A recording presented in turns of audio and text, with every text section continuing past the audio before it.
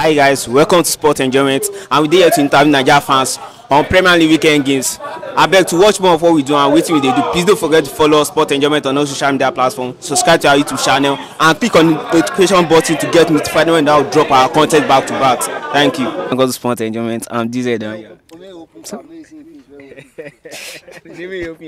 This is my face now, bro. Because of the sun, that's why I'm busy looking. Sorry. You can. Okay, now waiting so for now match today now. Now lose to Crystal Palace after the win for weekend. Yes, that's how we see it too. Actually, what I can say about this match is that the team lacked finishing, but we actually played well. Okay. So it's just the finishing, and we need to address that area very well. And what do you feel about Rashford's performance this season? Actually, he's struggling so far, and he has not really been improving.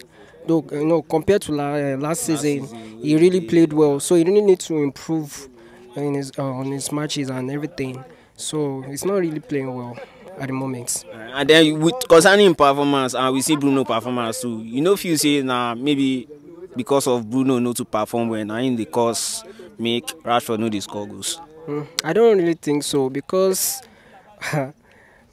if you look at the way Bruno plays, this has always been the way he plays his football. But I can just say Rashford, I think he's not positioning himself very well. Maybe he's playing out of position, and if he's into position, there's no reason why Bruno shouldn't give him a pass and score his goals. But he's playing out of position, and recently he's been playing selfish games, not passing to opponents and stuff like that. In players, no. which they affect waiting they call Odlund. Yes, it's actually affecting Odlund. So I think he needs to improve.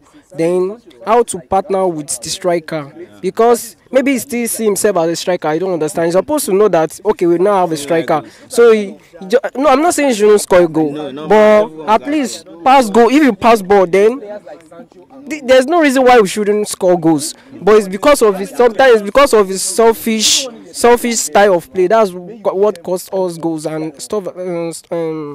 And at the end of the match, we end up losing, either drawing or losing the match. And then Pelle's performance today. You know, if you say the guys bring back Anthony to the team, at least they're talking go they available for selection.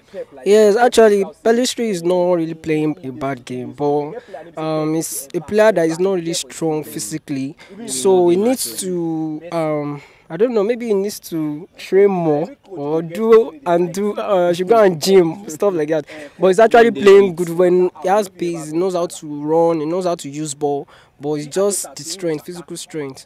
So that's the issue he has. But we really need Anthony, because even despite the rubbish that Anthony is playing, he's still playing decent football, so we need Anthony. And then I see for today match, maybe if you see him say the coach don't solve the problem for the midfield, because like say now hold that midfield very well than recent games. Yes, the midfield looks balanced. Even the inclusion of Amrabat, and even though before we wanted to put Mount to be playing defensive midfield for us, but look at the way he's playing now. He's playing with confidence. He's playing a free role. It's not like really I'm trying to attack football or stuff like that. So that is a show that Mount position is where Mount's supposed to play, and I love the midfield. Everything looks balanced. Just the finishing, that's all. Okay, now waiting the coach guys work on and the finishing. The finishing, yes. Okay, now thanks for having me here, boss. Thank you. Yeah.